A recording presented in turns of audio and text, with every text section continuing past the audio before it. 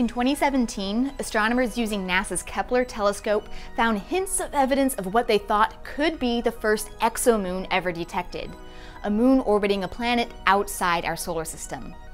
A lot of people were very excited about the potential discovery, and the research team requested time on NASA's Hubble Space Telescope to see if there was truly a moon. Now, the data from Hubble is in and processed. Have scientists found our first exomoon?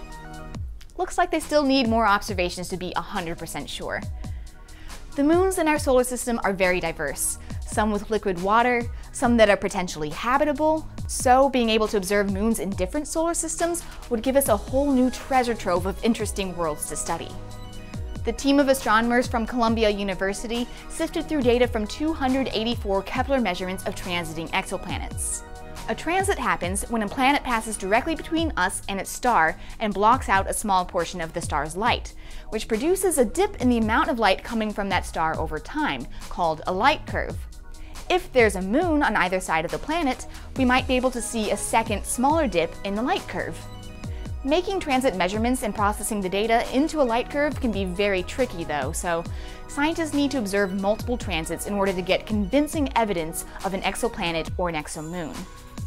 Out of the 284 planets the team looked at, they found one planet with an extra wobble in its light curve that might be a moon. This planet, Kepler 1625b, orbits its star once every 9.5 months, so it takes years to observe multiple transits. The team only had Kepler data from 3 transits of this exoplanet, so they sent a proposal to the Hubble Space Telescope to capture more data of this possible exomoon. Hubble can measure light curves much more precisely than Kepler, so Hubble can more definitively confirm or disprove the existence of this exomoon once it gets multiple transits. So far, the team of astronomers has collected Hubble observations of one transit of exoplanet Kepler 1625b. Hubble measured the light coming from the star over a period of 40 hours. About 7 hours into the observation, the planet started its transit, which was about an hour earlier than predicted. A tantalizing piece of evidence that the planet has a large moon, because a moon would cause the planet to wobble in its orbit.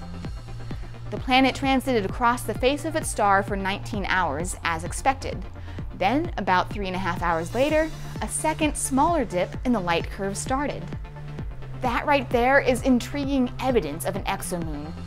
The Hubble observation unfortunately concluded before the possible moon finished its transit, so Hubble hasn't yet observed a full transit.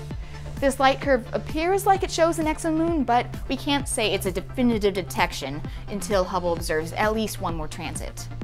If this is actually a moon, what do we know about it? The planet Kepler 1625b is likely several times the mass of Jupiter. Its possible moon appears to be about the mass and radius of Neptune. The ratio between the mass of this planet and its moon is about the same as between the Earth and our moon, but scaled way up. Neptune-sized moons are obviously not something that exists in our own solar system, and we're not sure exactly how such a moon would form.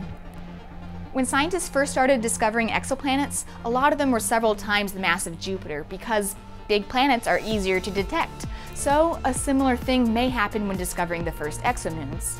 Finding planets and moons so different from the ones in our own solar system gives us a lot more knowledge of the many diverse ways planetary systems can exist.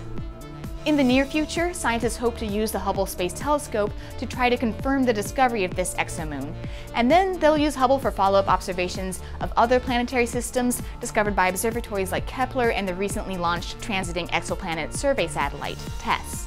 And then the upcoming James Webb Space Telescope will be able to take high-precision measurements in infrared wavelengths, which combined with Hubble will allow for detailed characterizations of a whole bunch of really interesting exoplanets and likely exomoons. So, if you like planets, and honestly, who doesn't? Stay tuned to learn about all sorts of fascinating new worlds.